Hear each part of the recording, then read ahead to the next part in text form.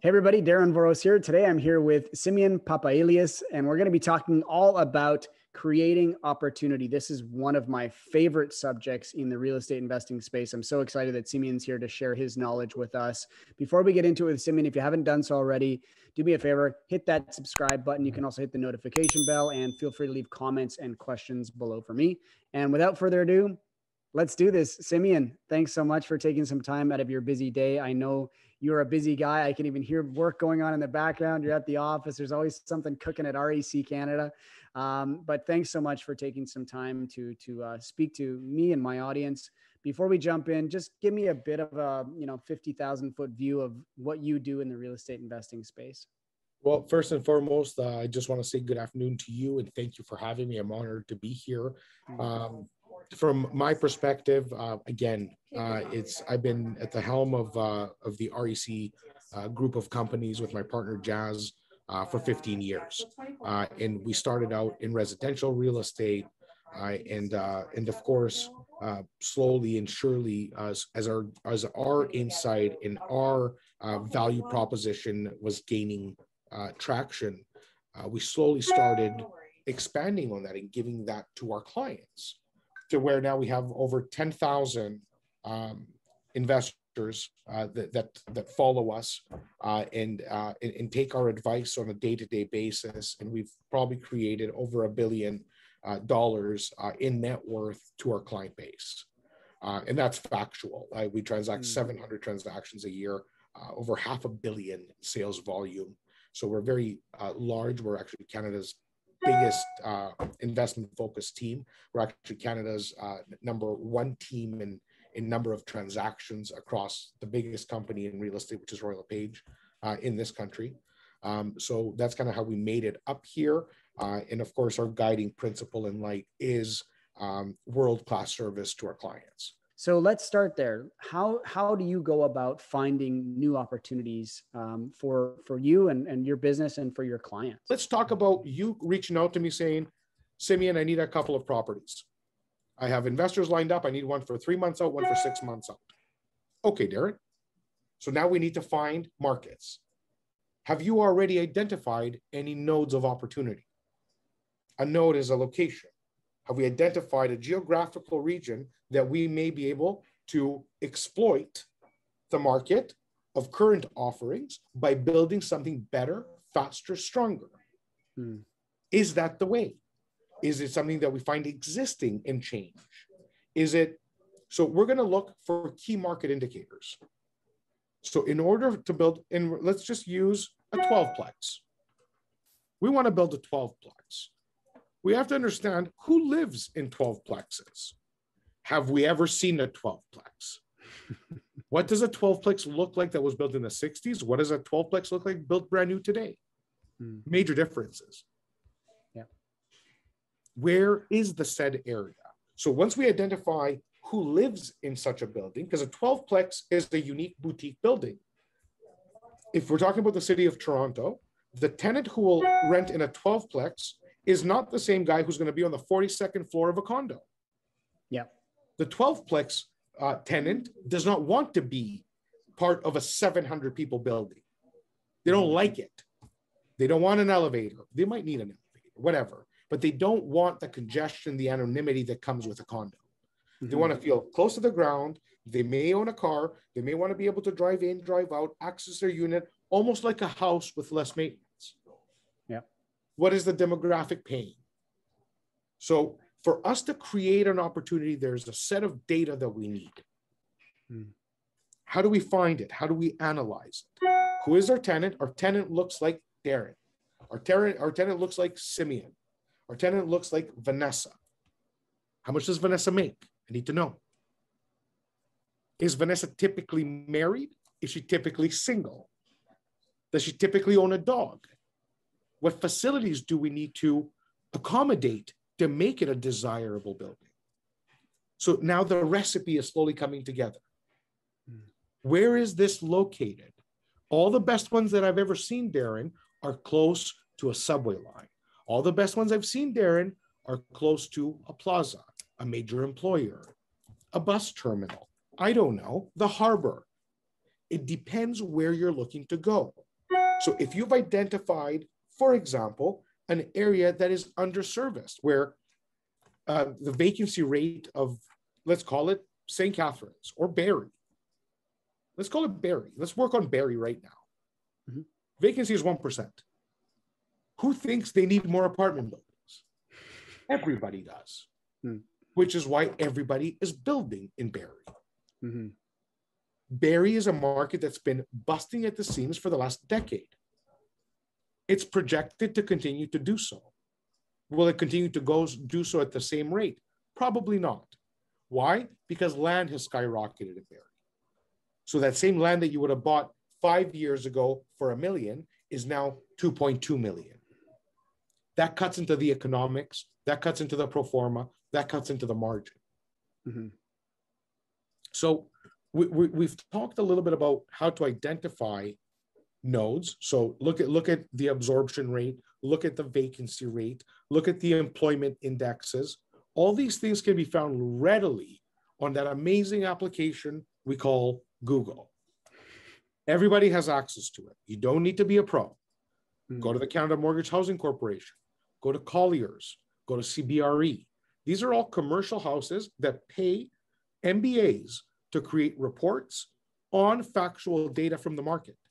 They put them out quarterly, the multifamily report, the retirement home report, the residential report, the new condo report. Any sector that you may want to invest in has data attached to it by the best minds on the planet.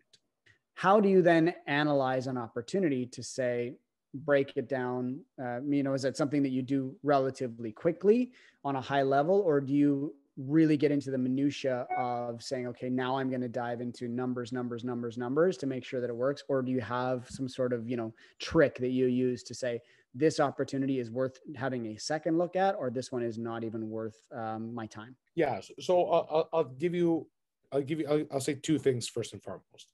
So the thing that I do best is involve people smarter than me. So there is nothing more powerful and more important than building your team.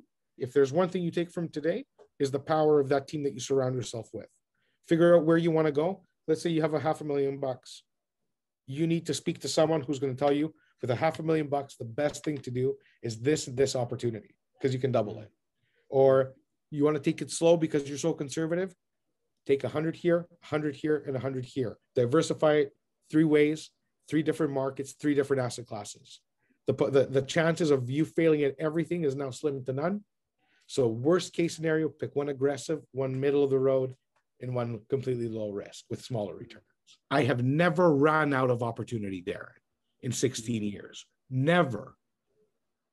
And I never will run out of opportunity, because an opportunity is only good if it works for you. That alone, that last part that you said, there's always opportunity, is something that I feel as real estate investors, especially in these heightened market conditions that we're seeing right now, there is this scarcity mindset that it's like, if I don't get this opportunity, this is the last great opportunity that's left in the marketplace. And that just absolutely isn't true. And you lose all your negotiating power.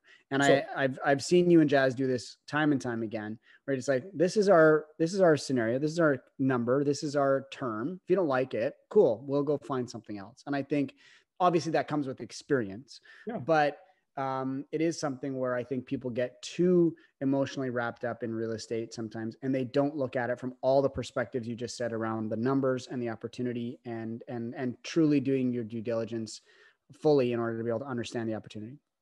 From someone who sole purpose in my career life is to find opportunity for all my clients, I can tell you with absolute confidence that you will never be out of opportunity, ever. And if you think you missed the greatest deal of all time, who cares? If the universe at the end of the day didn't want you to have it, bro, move on. Mm-hmm. Something would have happened anyways. Trust me. Trust me. Trust me. You want to have the time to analyze. You want to have the time to find yourself within it, to imagine it, to visualize it. I'm not telling anybody to blow buy deals for no reason. Tie up your deal, then do your due diligence. Don't let anyone force you through due diligence. There's no bigger mistake. Nobody owns you. It's your money. Absolutely. It's your risk. It's your life. And unless you value it, if you succumb to people's pressure and nonsense, no, you get 30 days and that's it. Well, if at day 29 you're not satisfied, you need an extension. And if they want to pull the opportunity back, well, beat it. Take your property back and move on. We've talked a little bit about, finding those opportunities. We talked about, how you analyze the opportunity. And I want to kind of finish up with, how do you mitigate that risk? You guys are doing a ton of opportunities and a ton of deals. How do you mitigate risk? I know it's a broad question, but maybe break it down into a specific opportunity, or how do you just mitigate risk in general? So it's research. So risk only exists if you don't know it's there. Think of the nature of risk.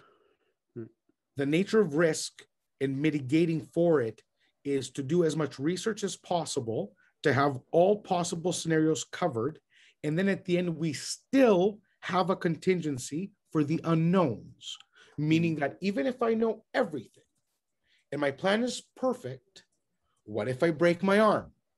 If I'm the lead contractor and I can't swing the hammer, what does that cost? So from a high level, it's research. If you know the market you're going into is growing, if you know the market you're going into is absorbing, it's no vacancy, it's this, that, and the other. We're talking about real estate investing. So go through all your key metrics. You know the market is safe. Now you need to find either the asset class or the type of building you want to get into. Have you done it before? Yes, great. Take your experience. How does it apply to this market? You've never done it before? Stop. Speak to somebody who has done it before in the said market. If you don't know anyone, join the other small app, the Facebook, the Instagram, the Google, the Moogle. There's communities everywhere. You have a Ford Mustang, you'll find 6 million people on the Ford forum. You want to go to an investor forum, 5 million people sharing their insight. Because people give. That's what people do. Good people give. Bad people take. So if you are somebody, again, how do you mitigate risk? Knowledge. You know what to worry about.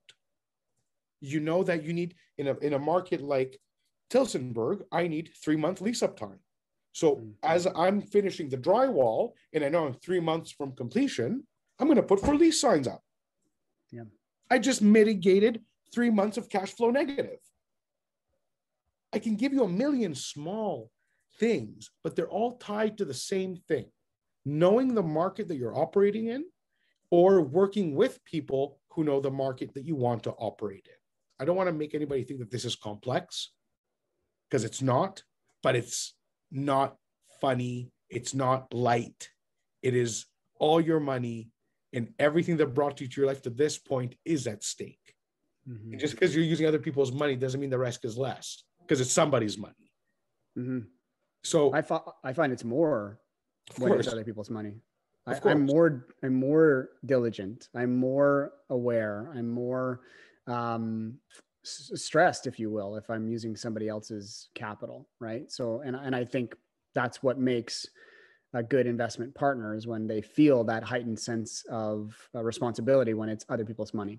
I couldn't agree with you more, my man. I want to ask you one final question, and that is, what is your best piece of advice, for investors getting into the real estate investing space for the first time? And I think you hit on it earlier, which I thought was a perfect point. The problem with risk is it's what you don't know is what's going to kill you. Right. And so how is it that, what are you giving in terms of advice for first-time investors getting into the market right now? Where's the first step, and who's the first person you put on your team in order to mitigate that risk? Here's the recipe. Invest in yourself. You're a new investor, first invest in yourself. 6 months to a year minimum before you touch a property. Number 2, build your team. Build your team. Get yourself a quarterback, the broker. Get yourself a mortgage broker, the other quarterback. Make sure that the two are in sync. The mortgage broker and the broker should know everything about you. If you don't trust them to tell them everything about you, it's the wrong people. So they're representing your interests, and what they do is going to affect you in every way of your life. If you don't know a great real estate lawyer to do the due diligence with, or an accountant, what are the tax implications? What am I supposed to do? So education first, 6 to 12 months. Start building your power team, at least 3 months of sourcing, getting referrals from people who are successful. Who did you work with, etc. Put your team together. That mitigates about $1 billion of the risk. Yeah. $1 billion by working with the right people. Lastly, do not spend more than you have. Do not put yourself in a compromised position where you're going to be at a disadvantage for the next 5 years. You want to stay strong. You want to stay on top. You're not impressing anyone. Nobody can impress me with their real estate portfolio because I literally know so many billionaires. Yeah. What, you own one more property? Don't do it to impress me. Don't buy a property that's a bit more because it's a bit nicer and people will think that you're a better investor. Always look at your own goals and your own mandate through your own glasses for your own reasons. Don't compare yourself to other people. Stay humble, stay focused, and really work with the right team. That's my advice to any newbie. Amazing advice, and so thorough and so backed by so many years of experience in this space. Simeon, I can't thank you enough for your time today and sharing your knowledge with me and my audience. We could sit here and chat for 5-6 hours. We'll have to do that over some beverages now that we're allowed to here in the city of Toronto as a Friday. And I know you've just opened up a brand new restaurant. You know what? Why don't you tell everyone what that is? And because I'd love to be able to support you outside of the real estate investing space, because I know it's been a tough year for restaurateurs. So tell me. Yeah, tell me what your new place is called. So myself and again a partner started Kibo Secret Garden. It's a luxury sushi omakase bar in Toronto's Yorkville district. For those outside the city, it's kind of in the heart of the city. It's a little enclave of a few streets, kind of the higher end of the city. So it's a really beautiful place. The deal was done in January of 2020. And we closed on March 5th, 2020. So as everybody knows, March 16th, the world got shut down. So 10 days after closing, and there's no options. And this is the thing, like when I talk contingency, when people want to talk risk, there's things that you can account for. And then there's things that you could never possibly, this science fiction reality that we've been living for the last year and a half, that it is what it is. And thankfully my partner is, owns 35 restaurants at this point. So he's well capitalized. I'm very blessed in the real estate business. So I'm well capitalized. So we can endure this time and we accounted for it. We're both very experienced businessmen in both hospitality. I used to have a background in it. That's why I'm in it. But we still had to carry losses. Like it's not a joke. Yeah. So it's and we'll be fine. But we are reopening to your entire audience. The invitations out there, mention my name. If you're from the city of Toronto, swing by.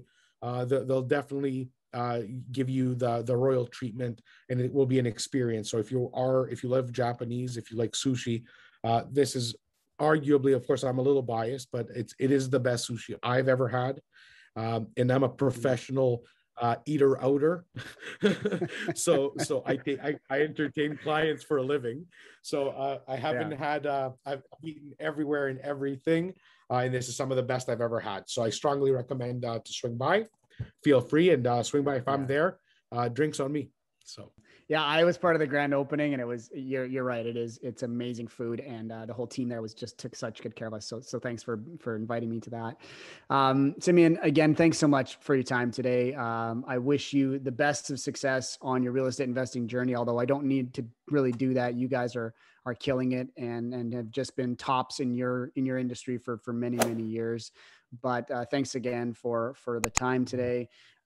And I look forward to when we can, be together in person and share some stories and some laughs and some beverages and some sushi.